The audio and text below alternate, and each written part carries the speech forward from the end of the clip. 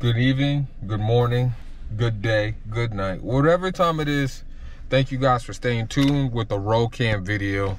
I'm in the cockpit of the 2016 Kia Optima, and I wanted to show you guys the most infamous problem that I've seen with this vehicle since the first time I ever purchased one. So if you are a Kia Optima owner and you've had this issue, you probably know exactly how I feel. This vehicle is very clean. This vehicle is very smooth. This vehicle has all the features that you might want in the vehicle, but one of the biggest problems is the window regulator. Now this one just so happens to be the driver's side front window regulator, so I'm going to simulate that right now. You can listen. So rolling it down or up does not affect the actual window going up or down. So I know I'm gonna have some problems behind the door. So we're gonna check that out and we're gonna get to exactly what the problem could be. Now, usually it is the back windows on these vehicles that have that problem, but on this vehicle, we don't have that problem. Everything seems to work just the way that it's supposed to. So our prime focus again is gonna be on this front left window. So let's go ahead and get this door off and let's see if we can get into it.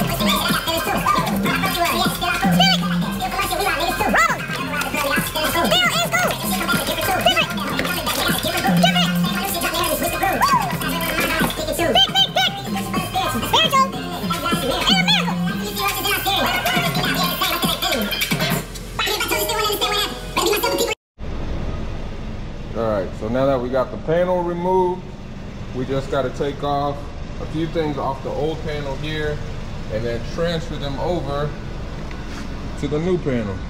This is all nice and clean. And while I have it out, let me show you guys exactly the main issue. The main issue seems to be, if you're looking there, you can see the cable go all the way up. And if you look on this side, you can see that the cable is over here in the middle. So what looks like it's happening is that this cable right here is coming undone from maybe over there in that area. It looks like it kind of scissors and goes down. So yeah, it looks like this one completely popped off. You can see it's even wrapped around here.